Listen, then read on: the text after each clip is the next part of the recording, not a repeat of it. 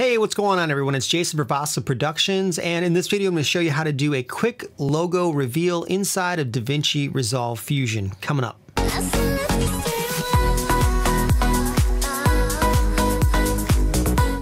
The first thing that we need to do is add a fusion composition to the timeline. So we're going to come over here, left click on this fusion composition, drag it into the edit timeline.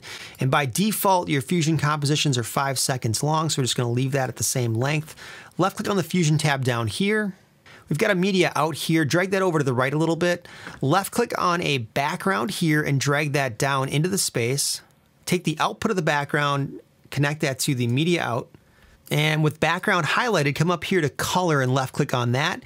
Take the color and go from black to white and hit OK. Now we have this nice white background to work with. Now, if your logo doesn't work well with white, just use a different color. For this logo we're going to actually use a black AMD logo. We're going to use a white background. Come up here to the logo, left click and drag that onto the yellow line until the yellow line turns blue right here.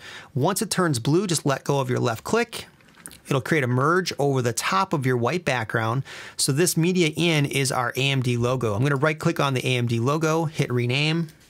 AMD logo is what I'll type into the rename tool. And then below this, we're going to have AMD logo selected and hit transform. Left click on transform. And what the transform lets you do is move that logo around within the space however you feel like it. To reposition this, I come up to center, double left click on that, and it'll be dead center back into the screen. What I want to do though is I want to reveal the logo. So I want to have it come from a space and suddenly pop up. To do that, we use a mask. Click on merge, left click on that, left click on rectangle to add a mask, and you can see when I added that mask, it actually cut off part of the logo. If I drag this, we can make that logo completely disappear or fully appear. We're going to have it fully available to us right here and showing. I'm going to click the top of this mask and drag it down and make it smaller. Come over to soft edge on the right side of the screen, left click and drag this out to about 1.89 or 0.2. That creates a soft edge so that when your logo appears and reappears, that has a softness as it goes through that mask. It's not a hard edge. You can do it any way that you want. I just prefer a lot of times to work with that soft edge. Now I'm going to take the transform and left click on that. And what I can do is go to frame 24 here with transform highlighted right there.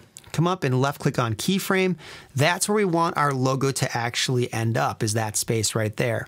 I'm going to though come back to keyframe position 6 and drag the logo off the screen. So I'm going to take this and just left click and drag the logo right off the screen there. And you can see it vanishes right outside of that mask area. Now, if I just hit the space bar to play, we can see it animates on the screen and it pops through that mask. You can see the edge of the mask right here, nice and smooth. I want the animation though to be smoother than it is, so I'm going to come up to transform here with that highlighted, come up to settings, left click on it, left click on motion blur, left click then on spline, and this gives me a chance to smooth out the animation and make it not so rigid. I'm going to left click on transform, left click on zoom to fit, left click and drag to highlight the keyframes, then I'm going to hit S to smooth. I'm going to hold Option on a Mac and left click and drag that out, just like that, make it smooth, and then it animates in really slick. It looks more professional. Anytime you can smooth out the animation like this, it just makes it look better. Now we want to animate out the end of the logo. So what I'm going to do is we have 120 frames in the composition. We come down to frame 114, and I'm going to subtract 24 frames, which is 1 second. So let's left click on spline for just a second. We've got our transform here. Let's go down to frame number 90. That's minus 24 frames. Let's left click on controls. We're going to left click then on this keyframe here that has the position. Come over to frame 114. And at frame 114, we're going to animate this off the screen. I'm just going to take this, I'm going to drag this arrow and just left click and drag down until it's off the screen outside of that mask area. Remember, anytime the logo is inside the mask, you'll see it. Once it's outside of the mask, you will no longer see it. So we're going to come back here to spline and left click. We have 2 new keyframes now at the end of our animation. Here's the 2 that we originally did that are smoothed out. Let's left click and drag on the 2 new ones.